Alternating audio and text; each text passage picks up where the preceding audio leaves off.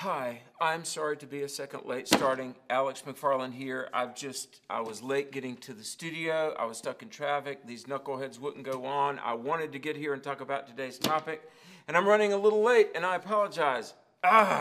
Because today's topic is patience. Sorry for that weird opening. I wasn't acting very patient, was I? I was thinking about the topic, and no, I wasn't stuck in traffic. I'm glad to be here, just making a point, and we're going to talk about the subject of patience. And when I think about impatience, I was thinking about what to do about today's script and, try to bring it vividly to life. And I thought about a movie that I bet many of you have seen, the movie Willy Wonka and the Chocolate Factory. Do you remember years ago, just quintessentially played by an actress named Julie Dawn Cole? There was a character, Veruca Salt. Do you remember Veruca Salt and her line, "I want it, and I want it now"? I remember seeing that movie as a kid, and we went around saying that, and my mom would say, "Stop it," because we didn't want to be like that. I want it now. But a lot of us, look, if we're honest with ourselves, we get impatient, don't we? And sometimes the person that needs to cultivate patience is ourselves. It's you and it's me. And I want to talk a little bit about being patient. In this busy world, the world can be stressful enough, and now we've had the quarantine and the lockdown. But, the Bible, the Word of God has a lot to say about being patient. In Psalm 40, it says that we're to patiently wait on the Lord. The prophet Jeremiah in the Old Testament talks about waiting for the Lord, and God is good to those that wait on Him patiently. Very famously in the 1 Corinthians chapter 13, the famous love chapter, when I've done weddings, always you read 1 Corinthians 13, and it says love is patient and kind. And the Bible talks so much about the things like patience, kindness, gentleness, the fruits of the Holy Spirit that do. It's like the oil to keep metal from squeaking, patience and gentleness and kindness and perseverance and long-suffering. These are the things that make relationships run smoothly. Very interesting, I thought, the Apostle John in Revelation 1 verse 9, talking to the churches in Asia Minor, inviting the people into the relationship with Jesus Christ, obviously, but it says the kingdom of Christ and of His patience. Isn't that something that one of the attributes of the king and the kingdom is the attribute of patience? And I think when patience is reflected in our lives, it's reflective of the Lord's work within us. In 2012, the Journal of Positive Psychology did a long study about patience and impatience. It's very, very interesting, and they sort of quantified the things in life that cause us to be impatient. And they put them in three headings, and I think it was very well done. One are daily hassles. The other are interpersonal interactions. And then finally, life's hardships. Now, daily hassles, like, waiting in line at the post office or getting stuck in traffic maybe.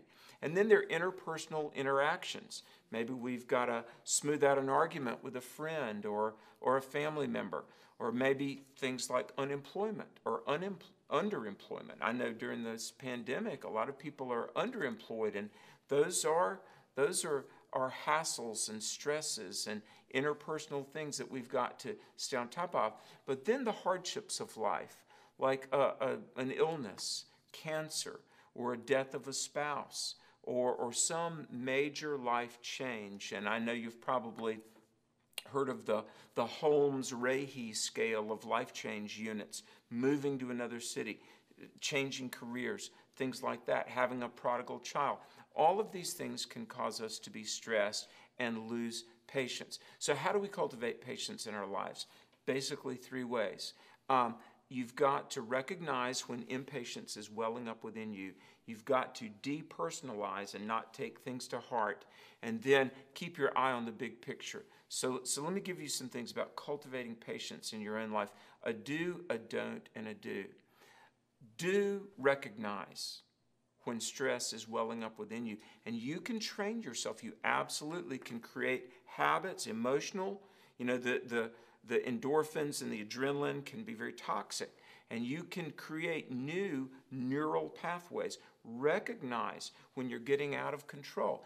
And then don't personalize. When the cash registers go down at the store and they've got a reboot and it's going to make you late, hey, don't take it personally. It's just part of working in this world. I read a quote. It says, "The short road to bitterness is paved by taking every little injustice to heart." Hey, let it roll off your back. Don't personalize it. And then do visualize the big picture. You're driving in the car, perhaps, and you've got to keep your eyes on the road and your eyes on the horizon. If you fixate on some little thing, let's say there's a spot of bird poop on the hood of the car, and that bothers you. But if you fixate on that rather than watching the horizon, you're going to crash. And we all have to be vigilant against doing something like that. So recognize when you're getting stressed, and don't personalize the stresses of the day. And then do keep your eyes on the big picture. What's the big picture? Becoming that person that the good Lord wants you to be. Raising that great family. Achieving those goals. And let me just say this too. Pray about it. Say, Lord, help me to be more patient so that I can have peace inside and be a blessing to others. We're going to take a few questions here in a minute, but I want to share a great story from one of my favorite TV shows, The Andy Griffith Show. Maybe you've seen on The Andy Griffith Show a very famous episode called Man in a Hurry. In fact, it was named one of the 100 greatest episodes of any program in TV history. And there's a businessman, he's type A, he's going through the sleepy town of Mayberry, and his car breaks down. And it's like near the weekend. And he's very frustrated, this slow pace of a town. He can't get his car fixed. He's got to be on his way and be on his way. And as he has to wait, gradually he comes to appreciate the pace that's relaxed. He begins to desire it. And this Man in a Hurry episode, he ultimately realizes that stopping there in Mayberry was one of the best things that could have happened to him, because it taught him a little bit of patience. Hold that thought. I want to take a couple of questions. By the way, hey, like our channel, if you would. On YouTube, it's Truth for a New Generation. On Facebook, Rev Alex McFarland. We love to hear from you. Your questions, if you would keep sending those in. Tell somebody. And if you would, hey, if you like this stuff, we've got so many topics that we are talking about, that we're going to talk about. Biblical worldview, helping just become all that God wants us to be. So spread the word if you would. But right now, some of the folks that watch and listen. Here's Becca from Massachusetts. Here's a question, perfect question. What can we learn from Joseph when in his youth he was extremely impatient regarding his dreams, but in later years dealing with his brothers in Egypt, Joseph is considered a sage and very patient. How can we live by his example? Thank you, Becca from Massachusetts. Okay, Genesis 37 through 45, the story of Joseph, one of my favorite Bible stories. I actually wrote a whole book about it that you can find online, The Life of Joseph. As a youth, he was given dreams that he's going to be a leader. Eventually, his family is going to bow down to him, his brothers. His brothers were jealous. And as you probably know, they sold him into slavery. He winds up a slave in bondage in Egypt. But there's a great famine, and Joseph is able to be used by God to save the lives of many people. His brothers come to get grain, and Joseph is not the tempestuous, impatient youth they sold 22 years prior. But now, not only is he in a position of leadership, he's a good leader. He's a patient leader. He's a compassionate, merciful leader. What's the difference? Do you know what? When Joseph was thrown in a pit, and thanks to Reuben, he was taken out, when he sat in an Ishmaelite wagon and was sold into slavery, he was later falsely accused in Potiphar's house. He sat in jail. Do you know what he didn't do? The reason that we watch Joseph go from an impatient young man to a very controlled, patient, frankly, very wise adult is because those times waiting weren't wasted. He didn't sit there and grouse and say, oh, God has abandoned me. My life stinks. Apparently, he worshiped while he waited. And do you know what? I want to say this. because we all have our goals and dreams. Let's go get them, right? Your time is not wasted. It doesn't have to be wasted. Joseph invested his time in looking to God and letting God change him within, and the outcome was very beautiful, such that in Genesis 50, verse 20, he said to his brothers, you might have meant it for evil, but God used it for something good. Becca, thanks for that great question. And here is a note from Shelby in Illinois. If you're watching, Shelby, it says, thanks for the video. I needed those words. Looking forward to watching you. Very nice sentiment. Thank you so much. It really means the world to us. And I want to say how grateful I am for all of you watching. Rev Alex McFarland on Facebook, Truth for New Generation on YouTube. Hey, last thought. Let me say this as a minister. In the ministry now, going into my 31st year, been around a lot of people. It's such a blessing. Been around a lot of elderly people. If there's one thing I've heard older people speak of, it's the brevity of life. I've had people in their 90s talk about how it seems to just go by so quickly. So let me just say this, a little word.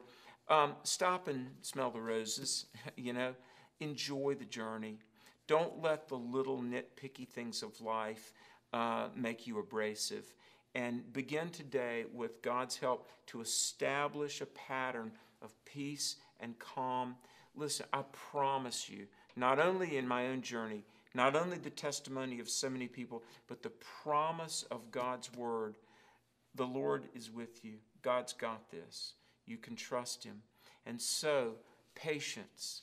Let the peace of God rule your heart this day and all days. God's with you. I've gone longer than I meant to, so I want to thank you for being patient with me.